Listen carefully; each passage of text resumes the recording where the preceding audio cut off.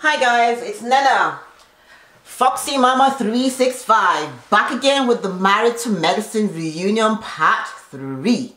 Let's dig right into it. So we start off where we left us last week with Quad and Dr. Greg having a conversation with Andy.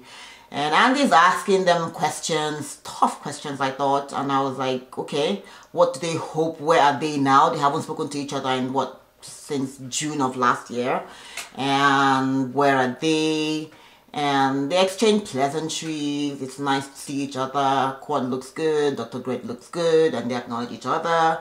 And they go right into the meat of it. And Dredd is like, well, really, we haven't lived in the same, you haven't been in the bedroom with me since 2014. And Quad is thinking to herself, why would you go out and put that out there? And Dr. Greg said, well, that's the truth. And Andy's like, what's going on? You guys are not making out, you're not having sex, what's going on? And Dr. Greg is like, no. He remembers the last time that they had sex was in 2014 after the reunion show. And I'm like, what? We're in 2019. So this must be like, what, 3-4 years? What's going on? I mean, they go on couples trips, they travel together, they live in the same house. What the hell? And you see Quad trying to defend her position, saying, well, he pretty much wasn't getting it up. It's too much, guys. We really don't need all these details. Maybe they would have probably done good with... But they were doing therapy, group therapy with other families. Didn't they ask them any of those questions? I guess it's too much. And then you have Quad saying, oh, wow, Greg couldn't get it up with her. And Dr. Greg saying, oh, well, he's so stressed out at work. He was working 3 jobs.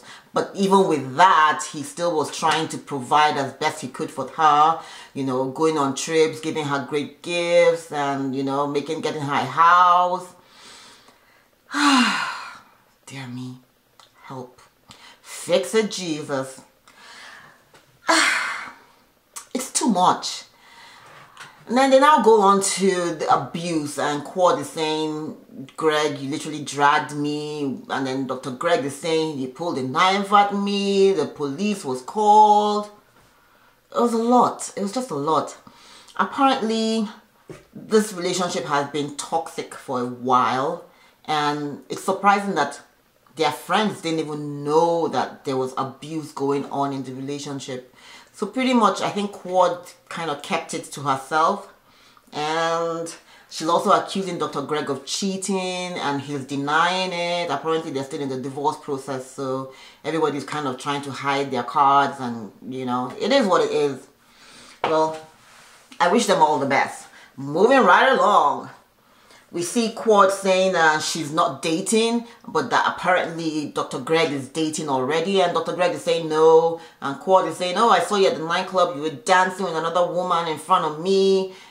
And then you hear the friends in the background saying, guys, you guys were already separated, so just own it if it did happen that you were with other people. We really don't know who was dating who and if that really was the case, but I guess they had separated at that point, but... I don't know. Fix it, Jesus. And then we now move on to the physical abuse. And Dr. Greg is saying Quad herself was violent, and she was saying Dr. Greg was violent. It's who's trying to get the upper hand in the divorce. And it's kind of sad, you know. It's kind of sad, you know, when you see 2 people that loved each other having to air. I mean, they are on the show for this, but it's sad. It's just sad to watch, you know. And also, I've always wondered, did they from the onset agree to not have kids? Because I know Dr. Greg has always said he wanted kids with Toya. And Toya was saying, I'm sorry, did I say Toya? Quad. And Quad has always said, she wasn't ready, that she didn't think she was ready, and Dr. Greg wasn't taking the marriage, that he needed to fix the marriage first. And that's why I always tell people that before you do decide to get married and tie the knot, you need to have all these kind of conversations. Do you want kids? How do you want your life to be? How do you want to raise the kids? You know, what kind of setting, you know? Those are stuff that we need to discuss while we're courting, so you don't get into the marriage and then now figure out, oh, I want kids, I want the dog, you know? So just, you know, have that discussion before you actually get married. Then we called the group back, and then the group is now analyzing that situation. Dr. Jackie thinks that they should, pretty much just be friends and just try to get some closure and just remain friends if that is possible. Dr. Contessa said, well, she never knew there was any kind of abuse. I don't know how long she's known Cord, but she said she never knew, and that if she did know, she wouldn't have encouraged, the relationship, I guess. And then Mariah struck me. Mariah said, oh, he never said anything about hitting her. And I'm thinking, hello, they both fessed up to being physically abusive. Why is Mariah, so intent on, and Toya as well, so intent on saying, no, that didn't happen?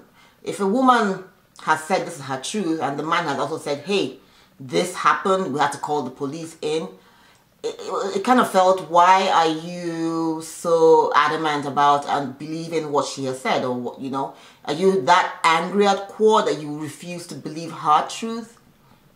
That Andy even had to come in and chip in and say, hey, they both confessed to actually doing that. So I just thought Mariah didn't need to try to take away the truth if that was the truth.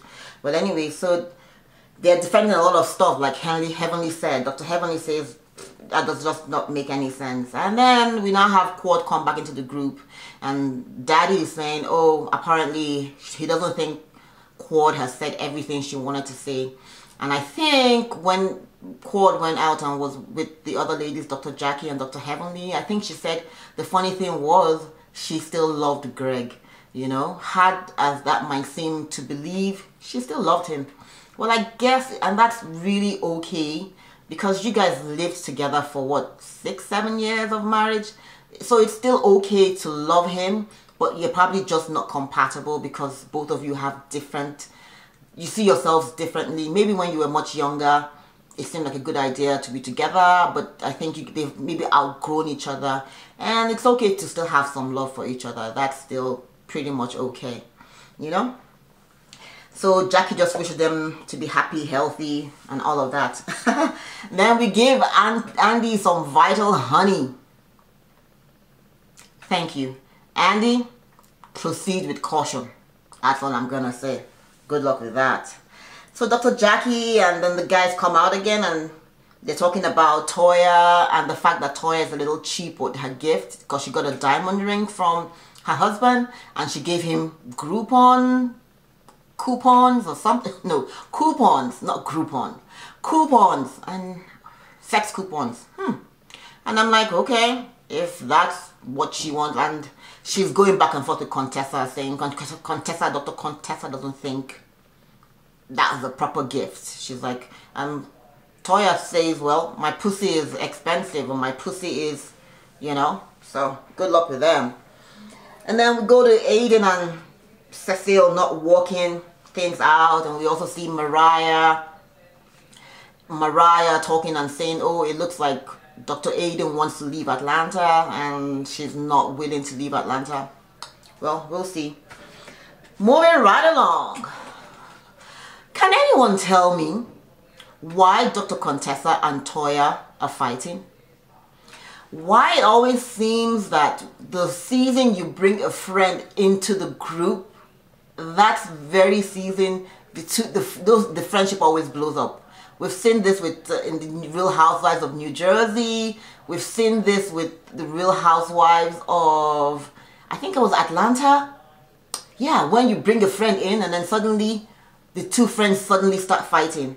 And I think, in my opinion, that what it is Toya just can't get over the fact that Dr. Contessa was saying, oh, we're celebrating a party 2 seasons ago for being financially responsible. It was a shady dig, but it wasn't all that. But I think Toya was so upset about that. And she just was like, why are you, talking about my finance? And I think for Toya, talking about her finances is a sore topic. Yeah, I guess everybody has their sore points. Some people might be talking about their relationship. Some people might be talking about a cheating spouse. But for Toya, I think talking about her finances, being that she was, I think 2 seasons ago, she was in debt to about $170,000, and they crawled their way out of it. Eugene had to do a lot of work, and Toya had to cut back. And Toya says, oh, now we're working on the budget. We have some nest eggs kept away for the kids' school, and the house is also an investment. The house is almost done, and she did not have to not have her wine cellar. She could still keep that. She's got a 2-story bedroom, 2-story dress, whatever. Good for her. If it works for her, good for her. Then we move on to the phone call at Toya's party. We see Toya, they show a flashback where Toya is having a party and she's thanking everybody for coming. She doesn't include Dr. Contessa, and her husband, Dr. Contessa's husband, says, hey, sorry my wife can't be here because her dad is ill. And Dr. Heavenly gets Dr. Contessa on the phone. And we see Toya going in on her on the phone, and she's doing it on speakerphone. Now when she's asked about why she did that, on speakerphone, so everybody, it was kind of embarrassing. She's saying, oh, it was because Dr. Heavenly was being messy by putting her on. No, you have to take ownership. You said those things. Dr. Heavenly didn't put those words in your mouth. You have to be responsible for what you said. You didn't need to go there. You could just have said, oh, I'm sad that you're not here. I wish you were here. Take care of your dad. We'll speak later, and then maybe rag her another time. But you cannot blame anyone but yourself, Toya, for the comments you made there and then. Moving on, Dr. Contessa was really focused on the fact that she thought Toya hit her intentionally, but everyone else has said no, we didn't think she did. And we see them going back and forth. Honestly, this whole friendship should just end it. We don't really care about why you guys are fighting anymore. Good luck. I mean, I don't care. Do you guys? No, I ain't got. Good luck, guys. And then we go back to pretty much. They're just literally going back and forth like kids. She's like, oh, why are you on the show? Oh, you don't have any control over the show. Why can't I be? Anyway, guys, thank you for watching. Be sure to subscribe, be sure to rate, be sure to comment, and be sure to like. Thank you. Have fun.